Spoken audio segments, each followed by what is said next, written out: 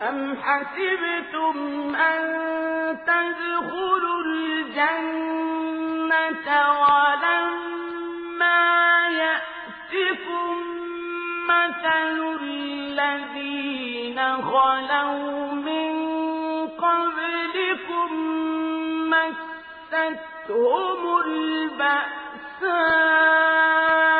والضراء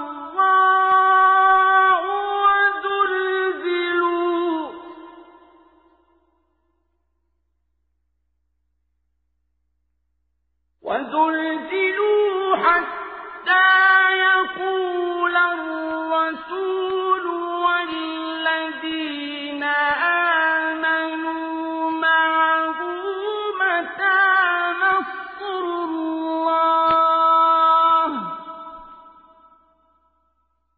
ألا إن نصر الله قريب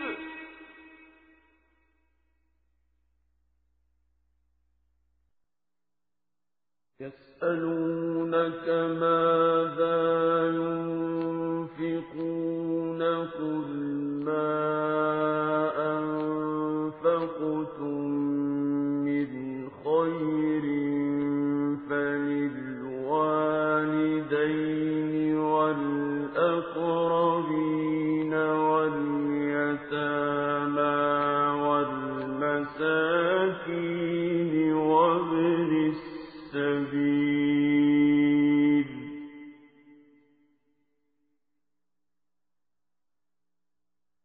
وما تفعلوا من خير فإن الله به عليم তোমরা কি মনে করে নিয়েছো যে তোমরা এমনি এমনি বেহেশতে চলে যাবে?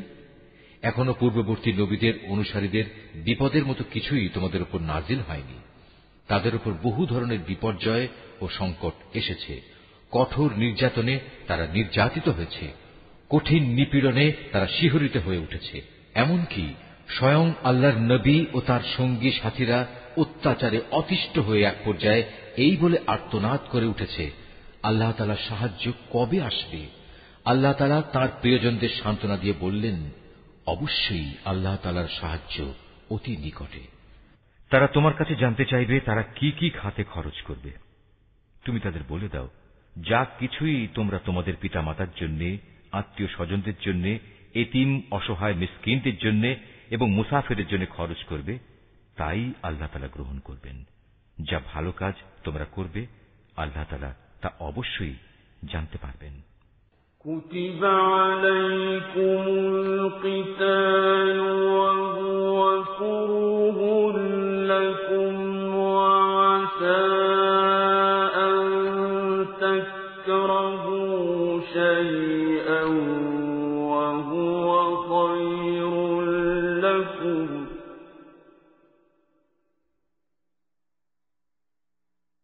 وعسى أن تكرهوا شيئا وهو خير لكم وعسى أن تحبوا شيئا وهو شر لكم والله يعلم وأنتم لا تعلمون সত্য প্রতিষ্ঠা ও অসত্য নির্মূল করার জন্য যুদ্ধ তোমাদের উপর ফরজ করে দেয়া হয়েছে, আর এটাই তোমাদের ভালো লাগে না। কিন্তু তোমাদের জেনে রাখা উচিত, এমন কোন জিনিস তো থাকতে পারে যা তোমাদের ভালো লাগে না, অথচ তাই তোমাদের জন্য কল্যাণকর। আবার একইভাবে এমন কোন জিনিস যা তোমাদের খুবই ভালো লাগবে, কিন্তু পরিণামে তা হবে তোমাদের জন্য খুবই ক্ষতিকর। আল্লাহ তাআলাই সব চাইতে ভালো জানেন, তোমরা কিছুই জানো না। يسألونك عن الشهر الحرام قتال فيه قل قتال فيه كبير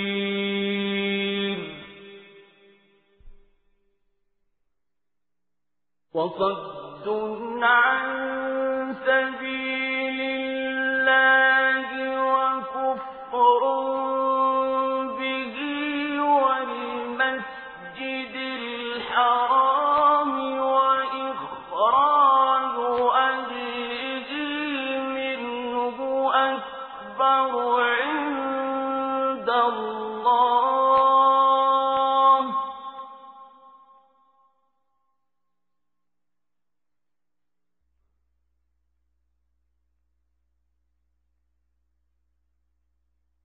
والفتنة أكبر من القتل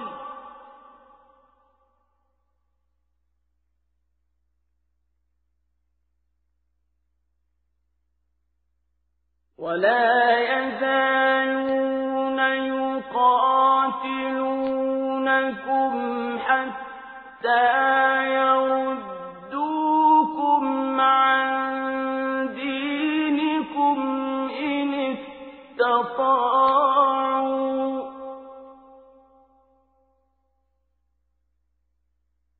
ومن يرتد منكم عن دينه فيمت وهو كافر فأولئك حبطت أعمالهم في الدنيا والآخرة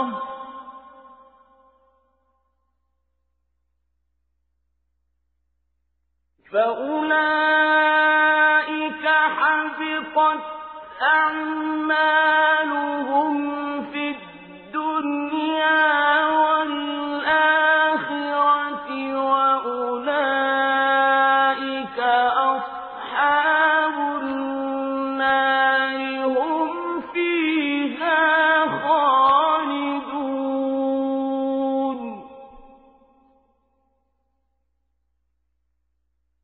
إن الذين آمنوا والذين هاجروا وجاهدوا في سبيل الله أولئك يرجون رحمة الله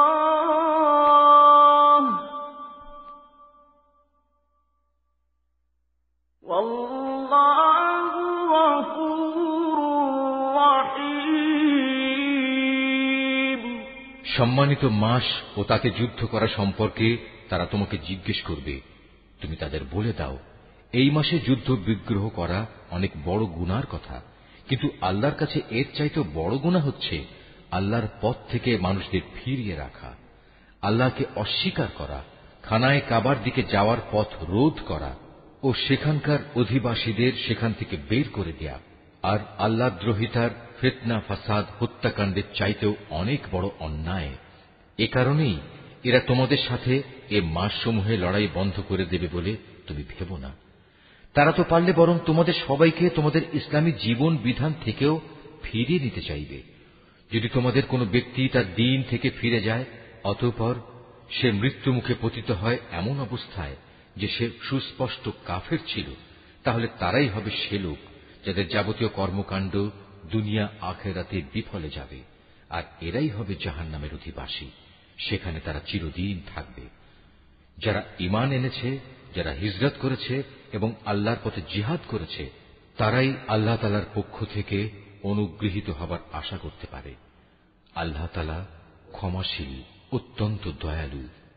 يسألونك عن الخمر والميسر قل فيهما إثم كبير ومنافع للناس وإثمهما أكبر من نفعهما ويسألونك ماذا ينفقون قل العفو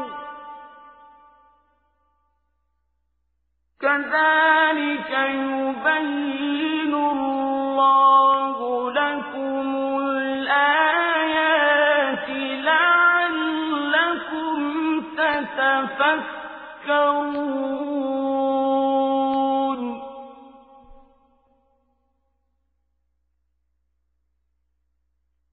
في الدنيا والآخرة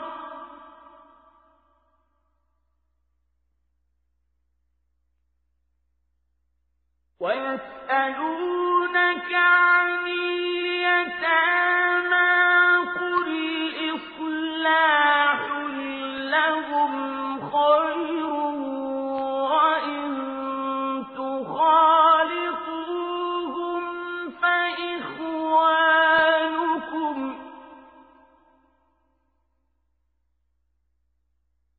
والله يعلم المفسد من المصلح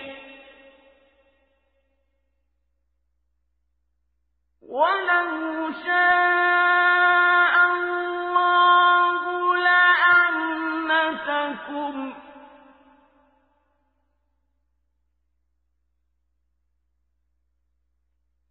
إن الله عزيز حكيم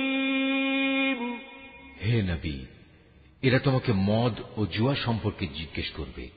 তুমি তাদের বলে দাও, এই দুটো জিনিসের মধ্যে অনেক বড় ধরনের পাপ রয়েছে, যদিও মানুষের জন্য এর কিছু কিছু ব্যবসায়িক উপকারিতাও রয়েছে, কিন্তু এ উভয়ের ধ্বংসকারী গুনাহ তার ব্যবসায়িক উপকারিতার চাইতে অনেক বেশি। তারা তোমাকে এও জিজ্ঞেস করে তারা নেক কাজে কি কি খরচ করবে। তুমি তাদের বলো, দৈনন্দিন প্রয়োজন পূরণের পর যা অতিরিক্ত তাই। আল্লাহ তাআলা এভাবে তোমাদের জন্য তাঁর আয়াতসমূহ খুলে খুলে বলে দেন, যাতে করে তোমরা এ নিয়ে চিন্তা ভাবনা করতে পারো। এ নির্দেশ তোমাদের ইহকাল ও পরকালের কল্যাণের জন্যই। তোমাকে তারা এতিমদের ব্যাপারে জিজ্ঞেস করবে। তুমি বলো, তাদের জন্য গৃহীত সব পন্থাই উত্তম, যদি তোমরা তোমাদের ধন সম্পদ তাদের সাথে মিশিয়ে ফেলো, তাতে কোনো দোষ নেই, কারণ তারা তো তোমাদেরই ভাই। আর আল্লাহ তাআলা এটা ভালো করেই জানেন কে ন্যায়ানুগ পন্থায় আছে আর কে ফাসাদি স্বভাবের লোক। আল্লাহ তাআলা চাইলে এ ব্যাপারে আরো অধিক কড়াকড়ি আরোপ করতে পারতেন। নিঃসন্দেহে আল্লাহ তাআলা ক্ষমতাবান এবং কুশলীও। ولا تنكحوا المشركات حتى يؤمنن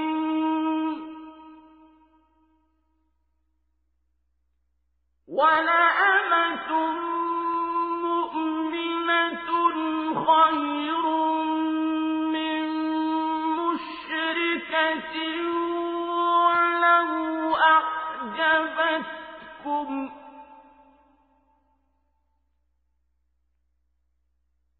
ولا تنكحوا المشركين حتى يؤمنوا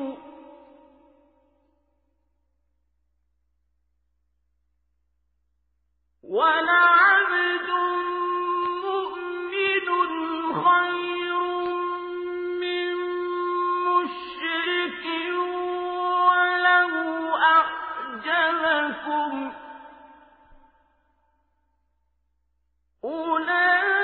أولئك يدعون إلى النار والله يدعو إلى الجنة والمغفرة بإذنه ويبين آياته للناس لعلهم يتذكرون। তোমরা কখনো কোনো মুশরিক নারী বিয়ে করো না যতক্ষণ না তারা ঈমান আনে। মনে রেখো, একজন মুসলমান দাসীও একজন ঐতিহ্যবাহী মুশরিক নারীর চাইতে উত্তম, যদিও এ মুশরিক নারীটি তোমাদের বেশি ভালো লাগে। হে মুসলিম মহিলারা, তোমরা কখনো কোনো মুশরিক পুরুষদের বিয়ে করো না যতক্ষণ না তারা আল্লাহর উপর ঈমান আনে, কেননা একজন ইমানদার দাসও একজন উঁচু খানদানের মুশরিক ব্যক্তির চাইতে ভালো, যদিও এ মুশরিক ব্যক্তিটি তোমাদের ভালো লাগে। আসলে এরা তোমাদের জাহান্নামের আগুনের দিকেই ডেকে নেবে। আর আল্লাহ তাআলা হামেশাই তার মুমিন বান্দাদের তার আদেশ বলে জান্নাত ও ক্ষমার দিকে আহ্বান জানান, এবং এজন্য তিনি তার আয়াতসমূহ মানুষদের কাছে স্পষ্ট করে বর্ণনা করেন, যাতে করে তারা উপদেশ গ্রহণ করতে পারে। وَيَسْأَلُونَكَ عَنِ الْمَحِيضِ قُلْ هُوَ أَذًى فَاعْتَزِلُوا النِّسَاءَ فِي الْمَحِيضِ وَلَا تَقْرَبُوهُنَّ حَتَّى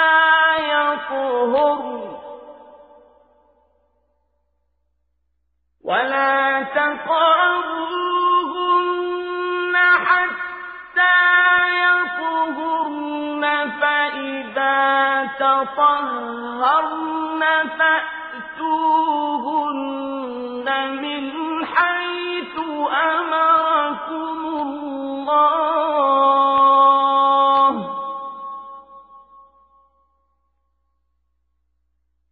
إِنَّ اللَّهَ يُحِبُّ التَّوَّابِينَ وَيُحِبُّ الْمُتَطَهِّرِينَ। হে নবী, তারা তোমার কাছ থেকে মহিলাদের মাসিক ঋতুকাল ও এ সময়ে তাদের সাথে দৈহিক মিলন সম্পর্কে জানতে চাইবে। তুমি তাদের বলো, আসলে মহিলাদের এ সময়টা হচ্ছে একটি অপবিত্র ও কষ্টকর অবস্থা। কাজেই ঋতুস্রাবকালে তাদের সঙ্গ বর্জন করবে এবং তোমরা দৈহিক মিলনের জন্য তাদের কাছে যেও না, যতক্ষণ না তারা পুনরায় পবিত্র হয়। অতঃপর তারা যখন পুরো পাক সাফ হয়ে যায়, তখন তোমরা তাদের কাছে যাও। দৈহিক মিলনের যে পদ্ধতি আল্লাহ তাআলা শিখিয়ে দিয়েছেন সেভাবে যাবে। আল্লাহ তাআলা অবশ্যই সেসব লোকদের ভালোবাসেন যারা আল্লাহর দিকেই ফিরে আসে এবং যারা পাক পবিত্রতা অবলম্বন করে। নিসাউকুম হারসুল লাকুম ফা'তু হারসাকুম আন্না শি'তুম ওয়া কদ্দিমু লিআনফুসিকুম واتقوا الله واعلموا أنكم ملاقوه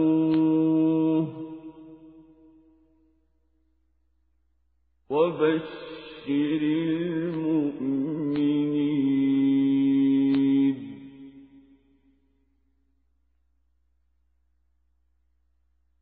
ولا تجعلوا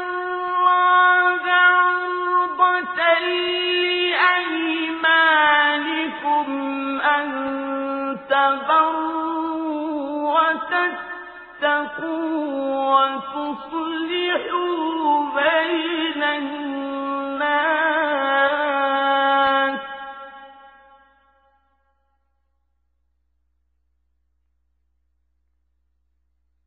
والله سميع عليم.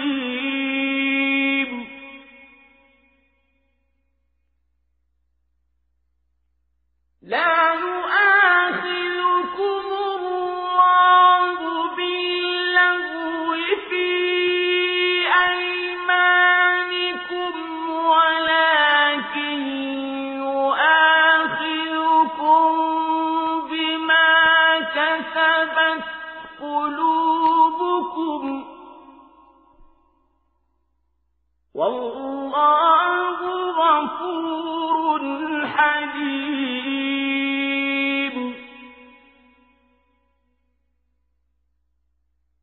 للذين يؤلون من نسائهم تربص 4 أشهر فإن فاءوا فإن الله غفور رحيم.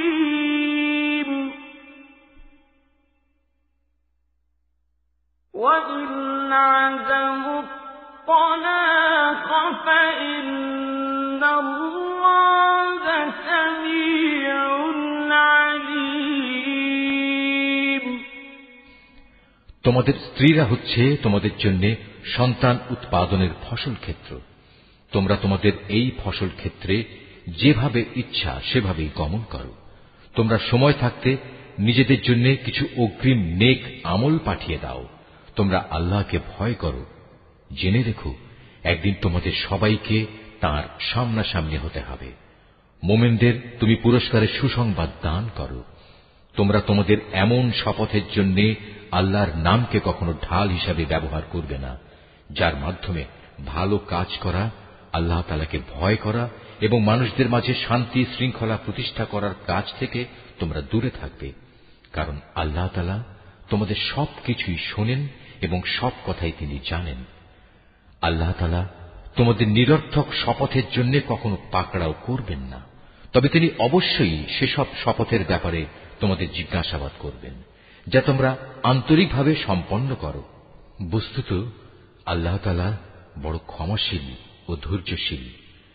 যেসব লোক নিজ স্ত্রীদের কাছে যাবে না বলে কসম করেছে, তাদের এ ব্যাপারে মনস্থির করার জন্য 4 মাসের অবকাশ রয়েছে। এ সময়ের ভেতর যদি তারা তাদের কসম থেকে ফিরে আসে, তাহলে জেনে রেখো আল্লাহ তাআলা ক্ষমাশীল ও দয়াবান। আর তারা যদি এ সময়ের ভেতর তালাক দেওয়ার সিদ্ধান্ত করে, তাহলে তারা যেন জেনে রাখে আল্লাহ তাআলা সব শোনেন, জানেন। والمطلقات يتربصن بأنفسهن 3 قروء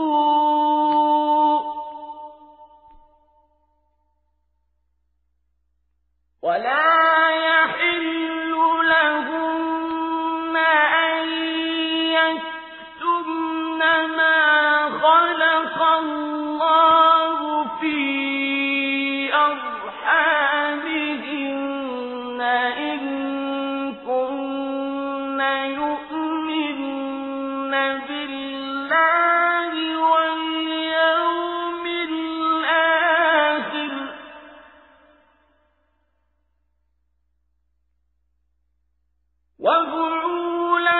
وبعولتهن أحق بردهن في ذلك إن أرادوا إصلاحا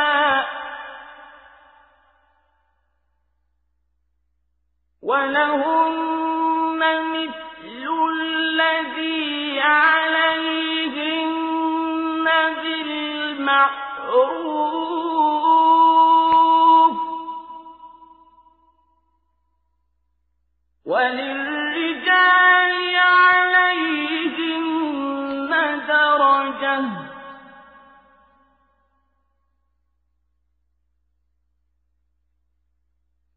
والله عزيز حكيم তালাকপ্রাপ্তা মহিলারা যেন 3টি মাসিক ঋতু অথবা ঋতু থেকে পবিত্র থাকার 3টি মুদ্দত পর্যন্ত নিজেদের পুনরায় বিয়ের বন্ধন থেকে দূরে রাখে, তাদের গর্ভে আল্লাহ তাআলা যা কিছু সৃষ্টি করেছেন তা গোপন করা কোনো অবস্থায় তাদের পক্ষে ন্যায়সঙ্গত হবে না, যদি তারা আল্লাহর উপর এবং পরকালের উপর ঈমান আনে।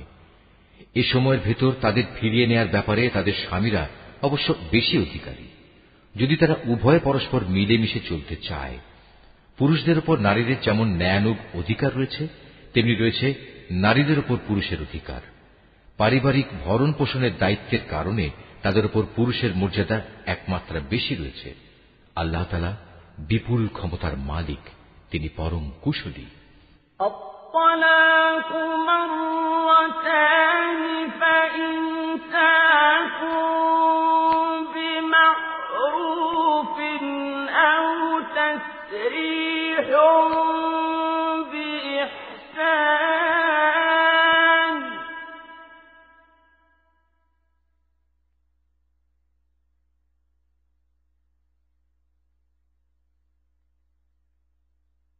ولا يحل لكم أن تأخذوا تأخذوا مما آتيتموهن شيئا إلا أن يخافا ألا يقيما حدود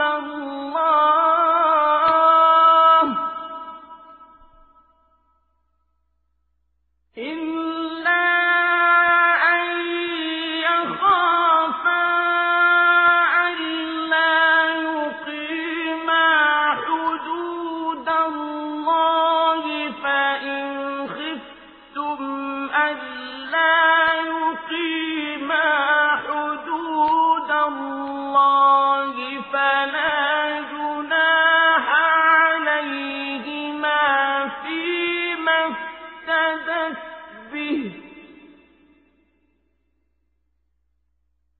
تلك حدود الله فلا تعتدوها ومن يتعد حدود الله فأولئك هم الظالمون তালাক দুবার মাত্র উচ্চারণ করা যেতে পারে। তৃতীয়বারের আগেই হয় সম্মান মর্যাদার সাথে তাকে ফিরিয়ে আনতে হবে অথবা সহৃদয়তার সাথে তাকে চলে যেতে দেবে। তোমাদের জন্য এটা কোনো অবস্থায় ন্যায়সঙ্গত নয় যে বিয়ের আগে যা কিছু তোমরা তাদের দিয়েছ তা তাদের থেকে ফিরিয়ে নেবে। তবে আল্লাহর নির্দিষ্ট সীমারেখার ভেতরে থেকে স্বামী স্ত্রী একত্রে জীবন কাটাতে পারবে না এমন আশঙ্কা যদি দেখা দেয় তখন আলাদা হয়ে যাওয়াটাই উত্তম। এমন অবস্থায় যদি তোমাদের ভয় হয় যে এরা আল্লাহর বিধানের গণ্ডির ভেতর থাকতে পারবে না, তাহলে স্ত্রী যদি স্বামীকে কিছু বিনিময় দেয় এবং তা দিয়ে বিচ্ছেদ ঘটিয়ে নেয় তাহলে তাদের উভয়ের উপর এটা কোনো দূষণীয় বিষয় হবে না। জেনে রাখো, এটা হচ্ছে আল্লাহর নির্ধারিত সীমারেখা, তা কখনো অতিক্রম করো না। আর যারা আল্লাহর দেয়া সীমারেখা লঙ্ঘন করে তারা হচ্ছে সুস্পষ্ট জালেম। طلقها فلا تحل له من بعد حتى تنكح زوجا غيره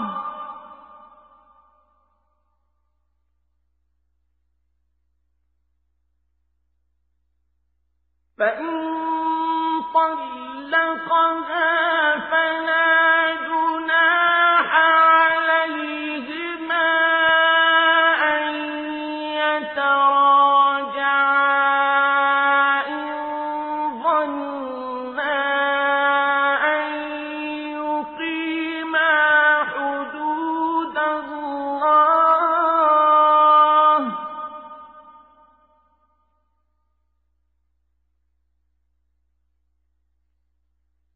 وتلك حدود الله يبينها لقوم يعلمون যদি সে তাকে তালাক দিয়েই দেয় তাহলে তারপর এ স্ত্রী তার জন্য আর বৈধ হবে না। হ্যাঁ, যদি তাকে অপর কোনো স্বামী বিয়ে করে এবং নিয়ম মাফিক তাকে তালাক দেয় এবং পরবর্তী পর্যায়ে তারা যদি সত্যি মনে করে তারা এখন স্বামী স্ত্রীর অধিকার সম্পর্কে আল্লাহর সীমারেখা মেনে চলতে পারবে, তাহলে পুনরায় বিয়ে বন্ধনে ফিরে আসাতে তাদের উপর কোনো দোষ নেই। এটা হচ্ছে আল্লাহর বেঁধে দেয়া সীমারেখা। যারা এ সম্পর্কে অবগত আছে আল্লাহ তাআলা তাদের জন্য এই নির্দেশ সুস্পষ্ট করে পেশ করেন।